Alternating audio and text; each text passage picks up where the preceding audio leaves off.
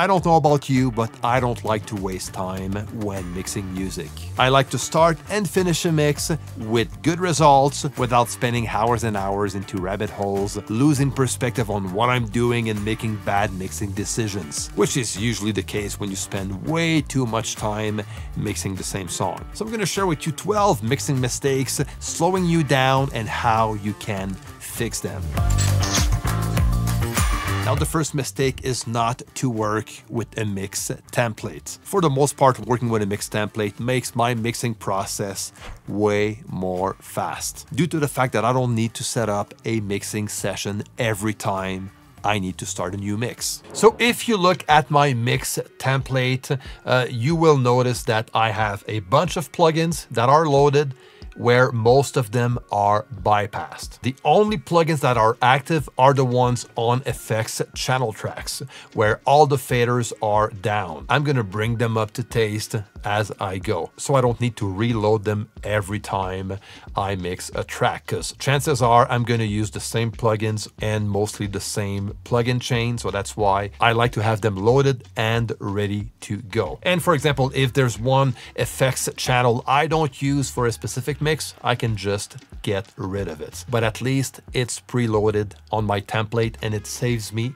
lots of time when it comes to routing. And the routing stuff is the type of task I need to do anyways when I start mixing a session. So I might as well set that up right away by using a template, so I can save all of that time when mixing music. And when it comes to the plugins, when I activate them, it's not necessarily a one-size-fits-all, so I definitely need to adjust with the tracks I'm mixing. Now you can create several mix templates depending on the style of music you're mixing. Okay, so you can have one for an EDM production, one for a rock mix, a country, a pop mix, you know, and that will definitely speed up your workflow. Now, if you want to know how you can build your own personalized mix template, I made a free course for you. I'm going to leave the link down below.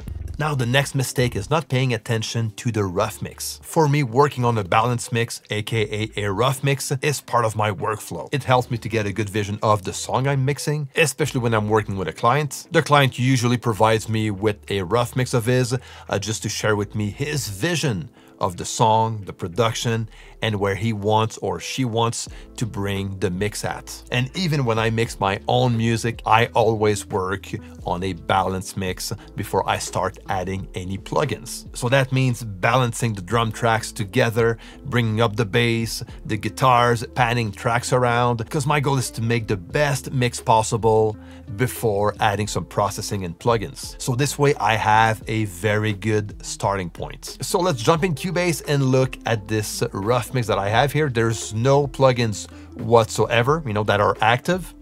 And this is what I have.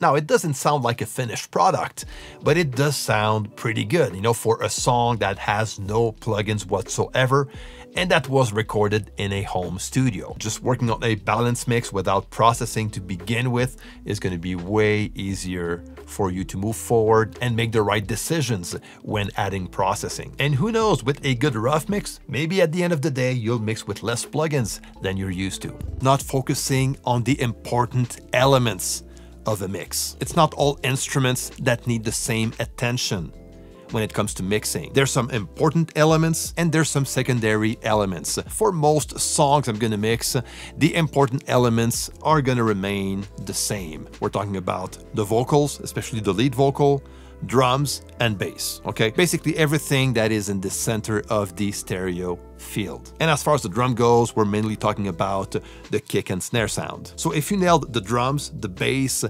and the vocals on most songs, you're nailing the mix. You know, everything else will be easy to mix. So avoid spending too much time on tracks that will not matter as much as the main elements of the song you're mixing. So I will spend way more time mixing my drums, my bass, and I'm gonna make sure the lead vocal sounds amazing, and the rest like guitars, synths, pads, pianos, are gonna mix themselves pretty easily with not a lot of processing usually. And if I'm mixing an instrumental song where there's no vocal, I'm gonna try to find out what is the lead instrument, and that will become an element I'm gonna focus on. Next on the list is working with plugins you don't know well enough. Now there's so many plugins out there, new plugins coming out every week, and that can be very distracting. And the worst thing you can do is to buy new plugins or installing free ones and try them out in the middle of a mixing session. This is definitely gonna slow you down. It takes time to learn how the plugin works, how it behaves, how it affects the sound. There's a time to learn about a new plugin. I actually have like a couple of mix sessions already good to go that I only use to try new plugins, but my time is allocated to that only. I never try a new plugin in the middle of a mix session, whether I mix my own music or a client's project. So the way I work and the way I suggest you to work also is only mix with the plugins you know well. This is gonna speed up your mixing workflow and you won't waste any time. The thing is, when loading a plugin, by default, your DAW will show you the full list of plugins you have access to. And by having all that list of plugins in front of me can be very distracting. And I can easily start to wasting time just by looking at the list of plugins and maybe get tempted to try a new one, So what I do on my side is I create myself a plugin folder of all my favorite plugins that I work with all the time.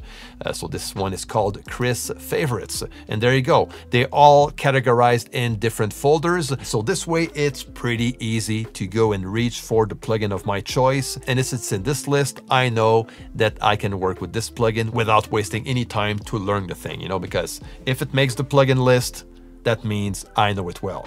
The next mistake that can slow you down when mixing is not to know your monitoring system well enough. That could be your studio monitors, it could be your mixing headphones. The important thing is to know them inside out. So that means you take the time to listen to music through your system the same way you mix in your DAW. And the same goes for headphones. And if you're using a speaker or headphone correction software like SonarWorks, for example, make sure you listen to music through that same processing, because this is the way you're going to listen to your mixes in your DAW.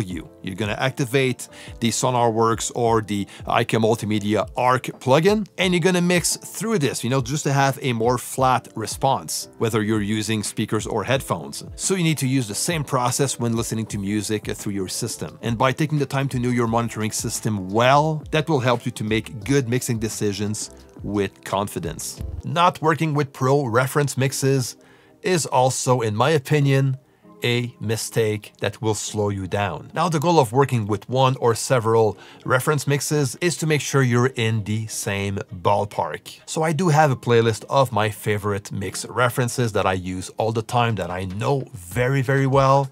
So this way, depending on the style of music I'm mixing, I can reach out to one or a couple of mix references when I mix a song, just to keep myself in the same ballpark. And the question I ask myself when working with a reference mix is, what am I listening for? Am I listening to the general tone of the song, and this is what I want to get close to? Or is it the balance of the instruments together, the way the vocal interacts with the rest of the instrumentation, or the level of the kick and snare and the interaction between kick and bass? Sometimes it's just a couple of elements that I like out of a mix reference that I want to get close to. Now, the goal is not to copy, and if you're worried about copying a mix reference, trust me, that will not happen. You're not even mixing the same recording to begin with, so it's going to be very, very hard and challenging to sound exactly the same, and that is not the point on working with mix references.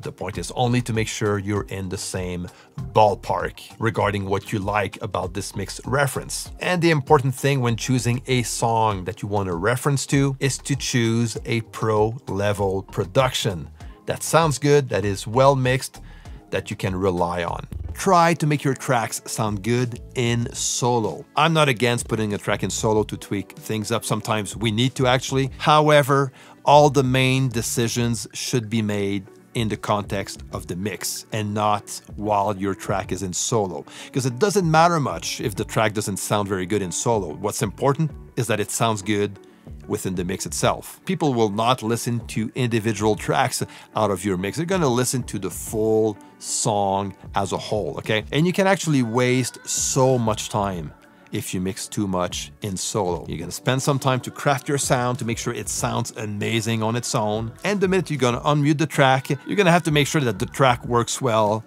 with the rest of the mix. So you might as well make all of your mixing decisions in the context of the mix, and then you can tweak stuff in solo by keeping in mind what needs to be done in the context of the mix. I actually heard a quote, I forgot who it was from, but it was a pro mixing engineer claiming that if all your tracks sounds good in solo, you might have a problem with your mix. The next one looks pretty easy, but it's not as easy as you might think.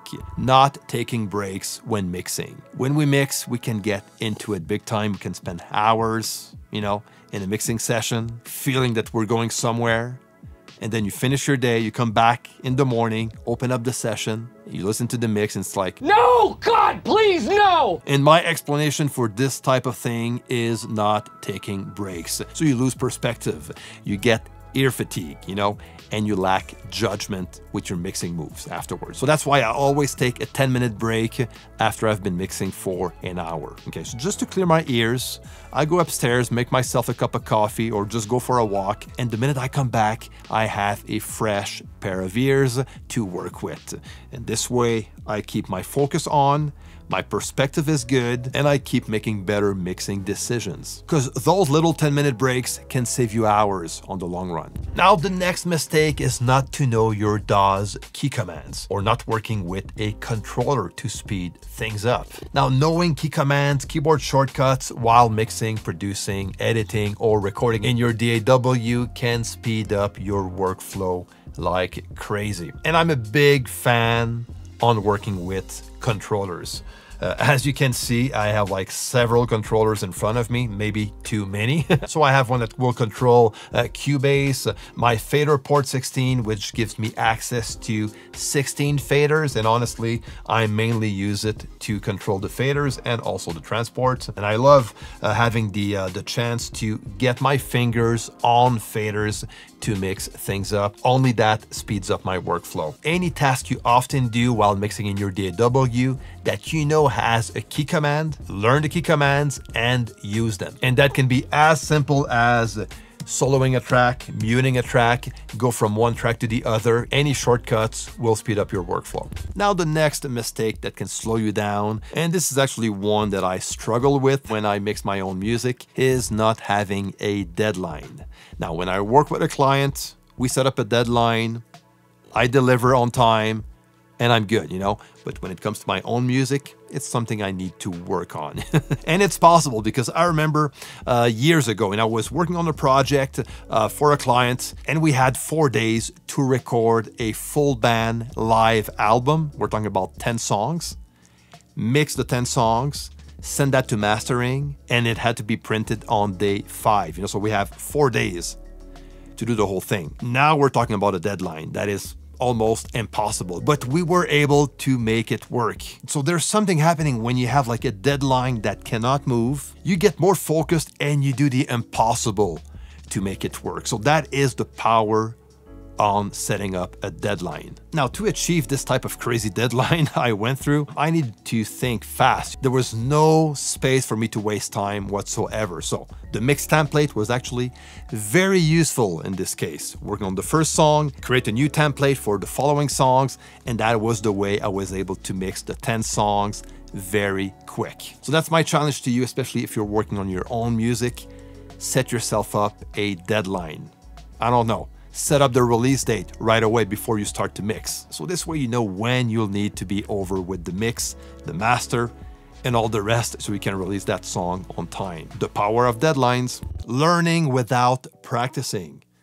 We have all access to YouTube. We love watching YouTube videos and to learn about mixing techniques, new plugins, buying several courses. But then we always want to learn more and we don't take the time to practice. And let's face it, you can learn as much as you want. If you don't take the time to practice, you will not get faster, and it's not going to lead you to be a good mixer. So if in your case you don't have clients to mix for, or you don't produce your own music often, I'm going to suggest you to download some free multi-tracks that you can find on several other platforms, including mine, So if you get into my free mix template course, you will have access to several multi-track sessions you can practice your mixing skills with. So the more you practice your mixing skills, the better you'll get, and the faster your workflow will get also.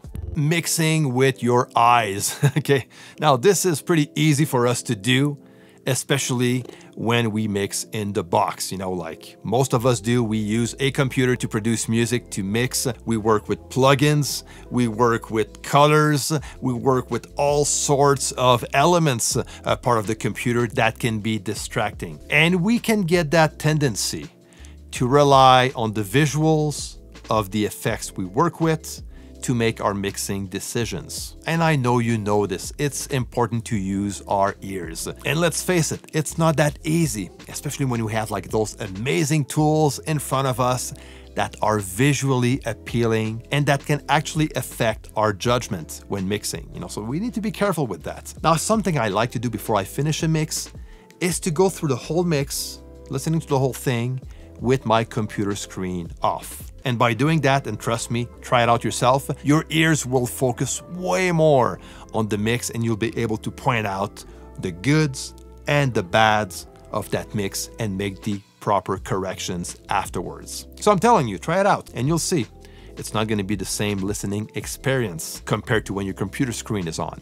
Now, a good way to know if you're actually starting to mix faster the more you go is to time yourself. And here's a very cool free plugin you can use to time yourself up when mixing a song. And this one is by a company called Hofa, and it's called Project Time. So you can insert it straight on a dedicated track for it, or even on the mix bus. It doesn't matter. It doesn't affect the sound whatsoever. So the timer will go on every time you load the project. And when you close it, the timer stops, okay? So it's a very good way to keep track of your time when mixing a song. So this way, you'll know exactly how much time it takes you to mix a song. Now, what I want to know is which one of these mistakes you struggle with the most. And watch this video if you want to know my technique on how to mix a full song without any plugins, so you can produce the best rough mix possible. That will give you a very good starting point when mixing music. All right, my friend, until next time, take care and see you.